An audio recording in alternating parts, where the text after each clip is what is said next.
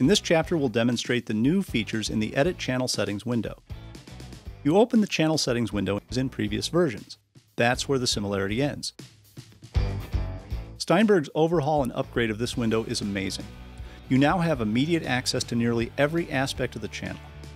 Now at first glance, it seems like the same basic layout. You have some information along the top, inserts to the left, EQ in the center, and sends on the right, plus a meter and fader.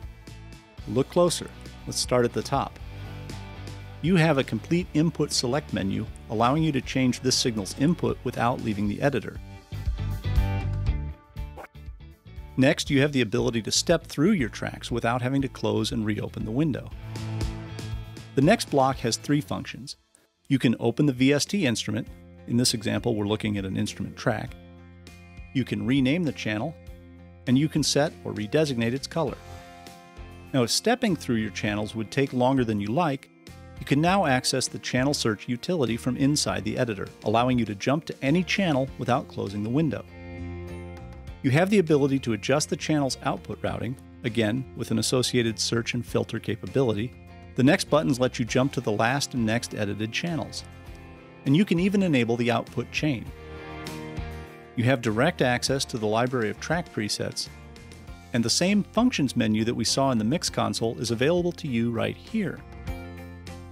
If we jump over to the left, you can see we have an Insert tab with the ability to load an entire effects chain. And we can call up and search for any insert effect with one click. But at the bottom is a tab for routing and the ability to open the routing editor. Back at the top, we can switch to Strip. This tab lets us enable all of the channel strip components without leaving the editor. You can even change the EQ position by dragging within this tab. You're probably thinking, that's great, but how do I adjust the channel strip components? We'll get to that in just a minute. In the center, as before, is the equalizer, but there are some serious improvements here. For one thing, there's now a built-in spectrum analyzer, so you can see exactly what effect your changes will have on the sound. You now have a pre-gain section with a high-cut and low-cut filter and phase invert, and you can now choose from a variety of EQ types on each band. The basic controls for gain, frequency, and Q are the same. You can hover over them and use the mouse wheel to adjust. But this icon in the corner allows you to change the presentation to more traditional knobs if you prefer. And like almost every control in Cubase, you can right-click and access the Quick Control Assignment and Automation track. If you click the icon in the corner again, the controls disappear completely, giving you more room to work on the EQ curve. Basically, this allows you to cycle through all three display modes. You can double-click anywhere in the main control surface to create or move an EQ node. And right-clicking brings up options for preset control, invert EQ, and an A/B compare function. To the right are the send effects.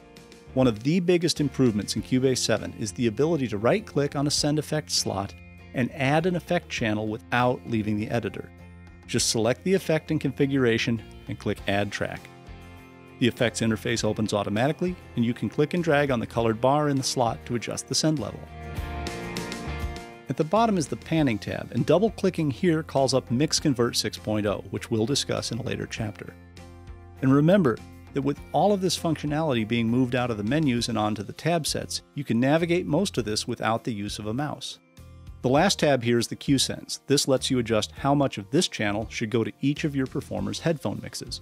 So if the singer in Studio 1 needs a little more, but the bass player in Studio 2 needs a little less, you can make those adjustments right here. The last tab that we need to look at is back toward the center, the Channel Strip tab. Here you can access all 5 modules in the channel strip. You can use the preset manager to the left to load an entire strip set, or you can configure each component on its own. And notice that the EQ controls remain visible in the lower portion of the screen for complete control. Finally, you can even control the output chain from this same window by clicking on the Show Output Chain icon, and you can hide it again by clicking on the same icon. Now let's move on to the next chapter and look at the famous Vox & Go Curve EQ.